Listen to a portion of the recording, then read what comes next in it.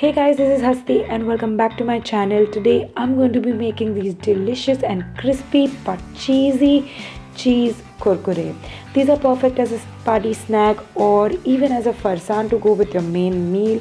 Kids love it, adults love it, and they are so easy to make. So let's begin with the recipe.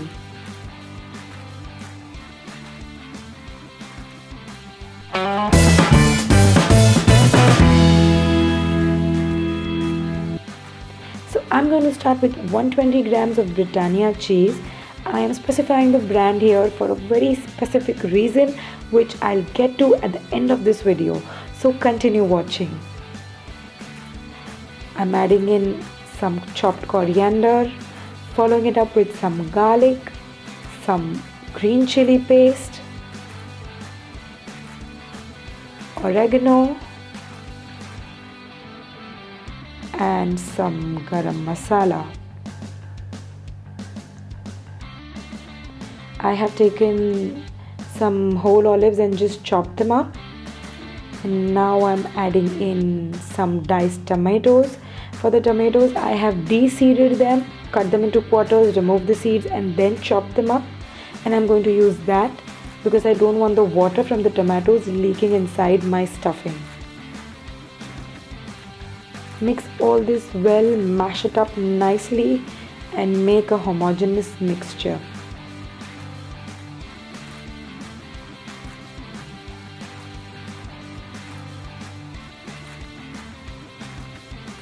Your mixture is now ready. I'm going to divide this mixture into 10 equal portions and roll them up like these cigar logs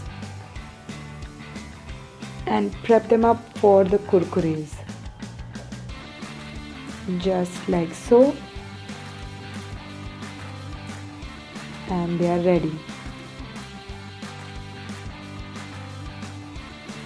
Now I'm taking up one slice of sandwich bread and cutting off all the sides or corners,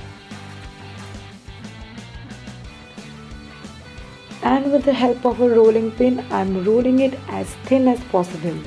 Now be sure to use a fresh slice of bread here because if you use a stale bread then it's not going to roll very thin.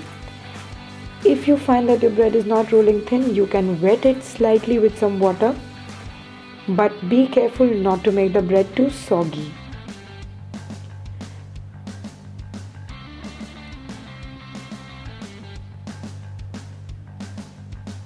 That's done, and now I'm going to make a slurry with all-purpose flour and cornflour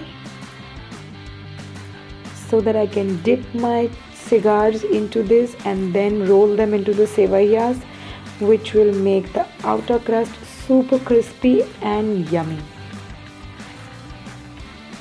I'm adding in water by just eyeballing it. I'm just eyeballing the quantity of water here. This is the consistency that you're looking at.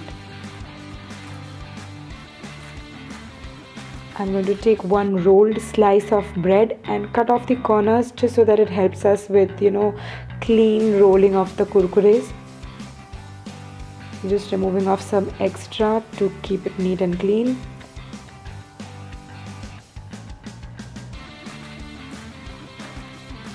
Now I'm going to brush the sides of the bread with the slurry that I've made.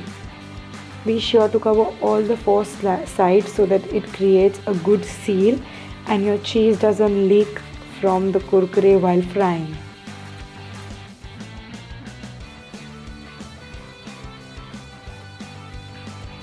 Add in the cheese in the middle and roll it like so.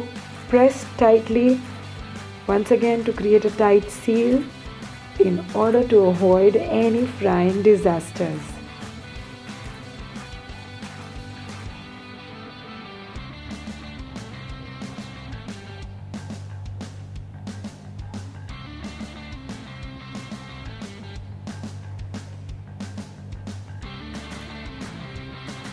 Nice and tight. Now I'm just going to cut off the extra once again because you don't want the kurkure to taste too bready, and I'm keeping a minimum part of bread in the roll.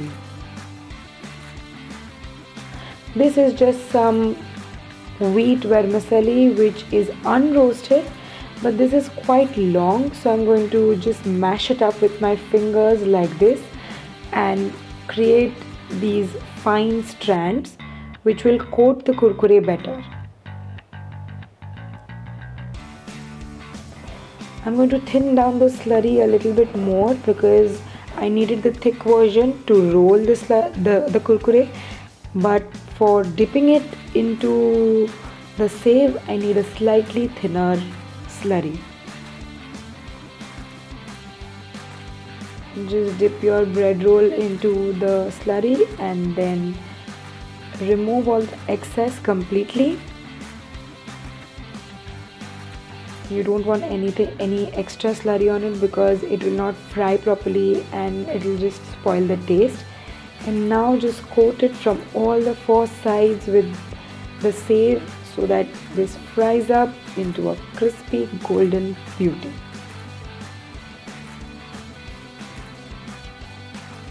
Roll it around and press all the save so that they stick well.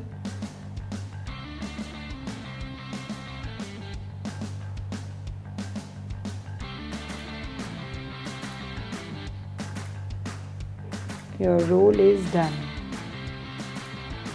Now we will move over to making the dipping sauce, which is a sweet chili jam.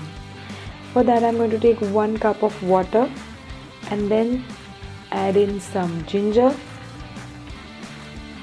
followed by some lemongrass. You can also use basil instead of lemongrass. The combination is just divine. Some Kashmiri chili powder for the color. 2 tablespoons sugar, 2 tablespoons because this is a very sweet dipping sauce. Some salt for taste and of course ketchup. Let all this come nicely to a boil and then add in the juice of 1/4 of a lemon. Now I'm just going to thicken this up with some cornflour. I am making a slurry of cornflour with some water and adding it into the sauce while stirring continuously because you don't want any granules or cornflour lumps to remain in your sauce. You want your sauce to thicken up nicely and evenly. Mix it well and let this come to a nice rolling boil.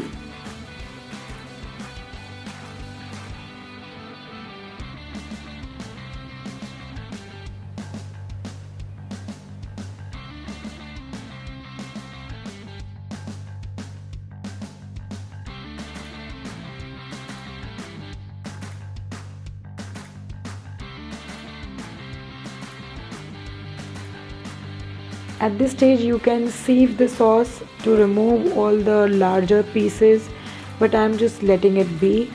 And after shutting off the gas, I am adding in some chili flakes for the heat. Chili flakes make this sauce look really pretty, so don't sieve them out. If you want, you can sieve it before adding the chili flakes so all the ginger and the lemongrass is out of the sauce. But let the chili flakes be, they just add to the beauty of the sauce. Your sauce is now ready. Let's get to frying the kurkure. In very hot oil, I am putting these kurkure in and letting them fry on all sides until they are crispy golden brown. Now I'm going to show you why I prefer Britannia cheese. So Britannia cheese has a higher water content, because of which it melts very easily and into a very smooth liquid. So the mouthfeel of this dish is much better with that cheese. Just look at the oozing cheese. So guys, this was the recipe. You can make it as a party snack, as a farsan, or you can just eat it like that. It's really simple and easy to make. If you've liked this recipe, don't forget to like this video, share it and subscribe to my channel. For the recipe, you can go to my website. I will see you again next time with another interesting recipe. Till then, happy cooking.